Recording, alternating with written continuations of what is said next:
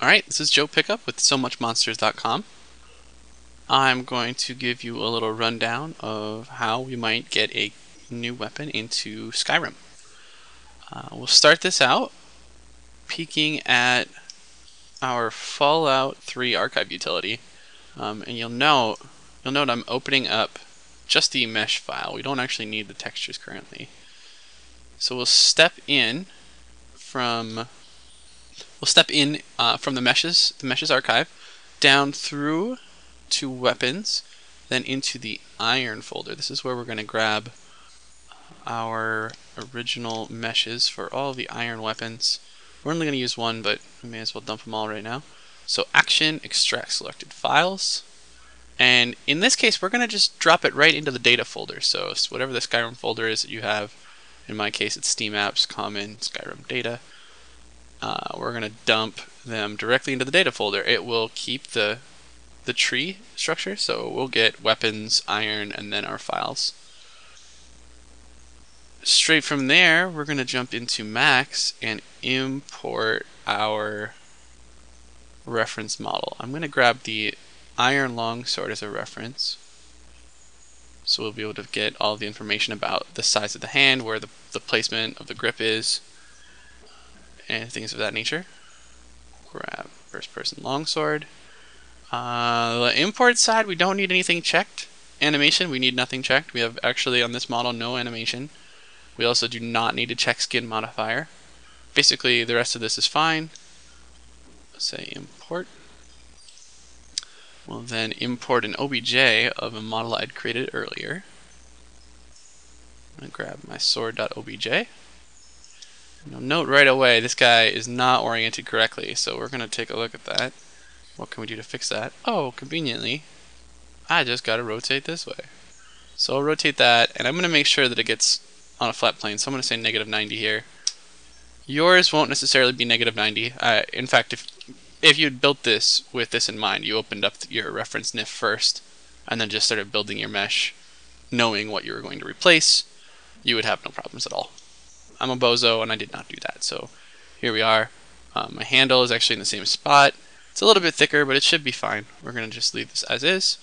All that matters here is that we make sure that we freeze our transforms real quick for cleanliness sake, and we won't be setting up a material in Max as the exporter doesn't give the correct data yet. I'd say within a month all that should be sorted out, and exporting this won't have any of this crazy NIF scope stuff we're about to do. But for now, all we need to do is grab our base model, the original, or not the original model, our new model. You'll see there's my model selected, and I'm going to just export selected. So file, export, selected. I'm going to leave all the rest of that trash in there and just dump this into our Skyrim data, meshes, weapons, iron, and select Net Immerse Gamebryo, KF and NIF. Right now we don't want to overwrite the first person sword, even though we will be in the end. We need to get some data from it first. So first, here's my new sword export. The name's kind of irrelevant. In here, the only real important thing to uncheck is generate strips. We don't need that. You can turn on flatten hierarchy and update tangent space, collapse transforms, and zero transforms. These are all kind of cleanliness things, but since we're only exporting one mesh and we're going to remove most of the extra data anyway, we don't really need to do a whole lot of this stuff. Sorting is fine. With more complex models that you're exporting, it may be more important. We do want to set it to be Skyrim. That's important. And we do... oh, no, that's it. Just, emulate this and you should be in good shape. Just make sure you don't generate tri-strips. So uncheck that. And then we have a NIF. Now we've got our NIF. We can bounce over to NIF scope. This is where our friend new sword export NIF will be opened. And we're going to actually do some pretty cheaty stuff. This is a part of the process that will go away soon, so keep yourself up to date. It's not too difficult, it's just a little stupid. Basically all the things we're about to do will be negated by a better workflow. So we need two windows. We're going to get our original model, the reference model that we had, the iron longsword. And we're also going to open up our new sword export. I will have two windows open at once, so Control N or File, New Window, and then load up our first person longsword. You'll see the first person longsword, you'll see it has textures hooked up already. You see it in the viewport. That's what we're looking for. We want to make sure we get all of the data from that we can. The Onion wants to tell me about Meryl Streep. I don't really care about the Onion's Meryl Streep article. It's good. We will do two quick things. First thing we're going to do is clean up this mesh a little bit. We will remove the branches for blood lighting and blood effects. These are meshes that we can do. We'll do it again later. We'll create these in another tutorial. But for the sake of brevity, we will go here. So you select the NiTri shape after opening up the fade node. Right click it, go to block, remove branch, and do the same with the blood effects. Block, remove branch. So now we don't have the basically the sock that goes over the blade to display our blood and gore. We do want one thing, but before we remove the old model, this is going to be the carrier. We're going to actually put everything into this and then overwrite it. So we'll have our new weapon inside here. First thing we want to do before we do that is select our BS lighting shader property.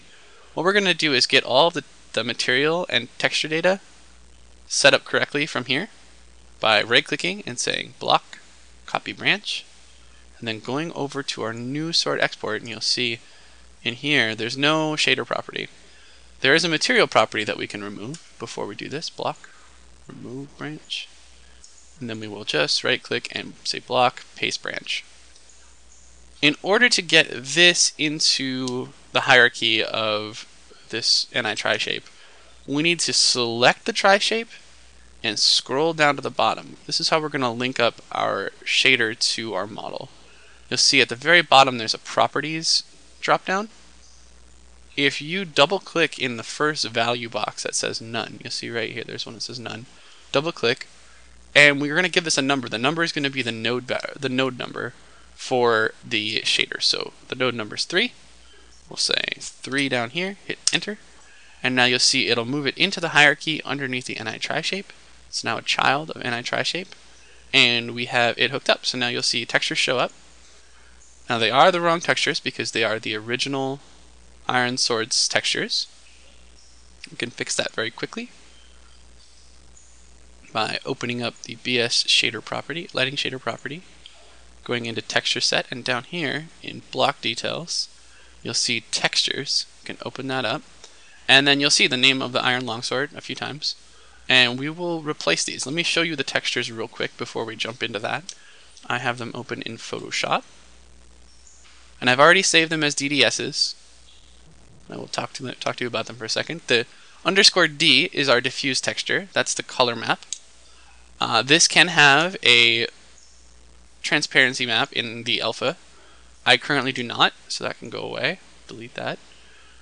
There's no transparency needed on this, no cutouts or anything fancy. So that's our diffuse, just RGB with the option of an alpha. There is an Iron Sword, or new Iron Sword N, which is our normal map. You can tell by the crazy blues and purples. The alpha of this texture is actually our specular mask. So this will mask where it's shiny and where it's not where it's reflective and where it's not. That's our final mask. So RGB is normal data, alpha is our specular mask. And our final texture is the Iron Sword EM, which is RGB mask for the environment map. So where we do our faked reflection. So we'll save those out as DDSs, and then now we'll have them in the right format to be able to jump into the game. So we have, right now we've got the Longsword D, or just Longsword. So this is actually the diffuse. The first one's the diffuse. Select that guy. Jump over to new Iron Sword _D, or whatever you've named your diffuse. Now you see that the texture hooks up there. That's good. That's a good sign. We will go and grab our normal map, which is the second one. New Iron Sword N.DDS. It's our normal and specular. We will leave alone the shiny dull. That's actually the cube map that's being used on this model. And it's actually used globally for the iron swords, so we'll keep that together for a consistency. And then we're going to grab that last texture that's listed there. That's the EM, so we'll get our environment mask. And that will be just here, new iron sword em.ds. And now our textures are all hooked up. This tri-shape has the actual shape data, the shader, and the texture set. Alright, so next step, and we'll do this part twice. So we take the NI tri-shape, not the NI node, and say right click, block, copy branch, and we go over to our first person longsword. This is actually going to be the final thing we do here. We can remove our original iron longsword, and you'll see if we right click, block, remove branch, our model goes away. But it's cool because we're going to paste in our new one that we know is oriented correctly, since we did that in Max. We can say paste branch. Now you'll see it's in the model, it's in the NIF file, but it's not in the hierarchy. We want to get it in the hierarchy so it's underneath this BS fade node. And we do that very similarly to how we connected the lighting properties. We can actually select the BS fade node. And in this case, instead of properties, we're going to open up the children dropdown. And you'll see there's a bunch of empty objects from where we removed those meshes. We can go double click in the first empty one and pick out the name of our tri-shape. So we select it, we can make sure, just double check. There's our tri-shape, it's number 17. So let's go back up there and we'll type in 17 here. And you'll see it hopped up into the hierarchy, and we should be good there. You can get rid of the excess children by hitting the refresh up here. Apparently not today. Okay, well, whatever. It's not important, don't worry about it. Well, that's actually, this mesh is all done. It's got the model, it's got its texture, and its lighting properties. So we can go ahead and say File, Save As, and we'll save this as our first person longsword. And our final step will be to do the same thing we've just done, hooking this up and removing the excess blood lighting and blood effect from the third person model. So what we see when we are in third person. We've already got this copy, but we can do it again for good measure. Block, copy branch, say File, Load. And the third person is actually saved without first person in the name. It'll just say, so in this case we're first person longsword, so we'll find longsword.nif. There he is. You'll see that's the original model. What we can do is just go right in here, paste right away if we want, block, paste branch,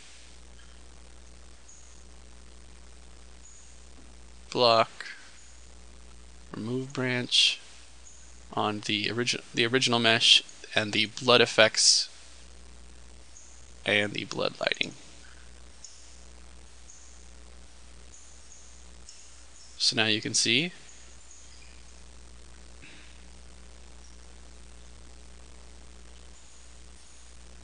we got all of these hooked up. You can see the lighting and texture set. Textures are correct. Blam. And he's good to go. You can look at the children.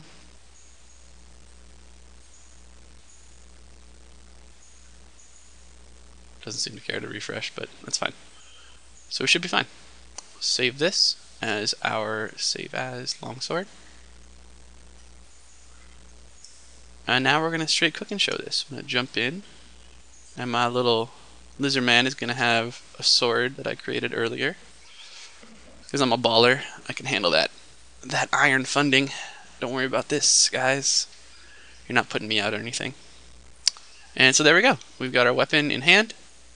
There's the third person model. You can see the little brown hilt. When we zoom in, you can see the model is hooked up in the first person as well. We'll do some fancy moves for you. Anyway, that's it. That's getting a model, a custom mesh for your weapons into Skyrim. Thanks a lot.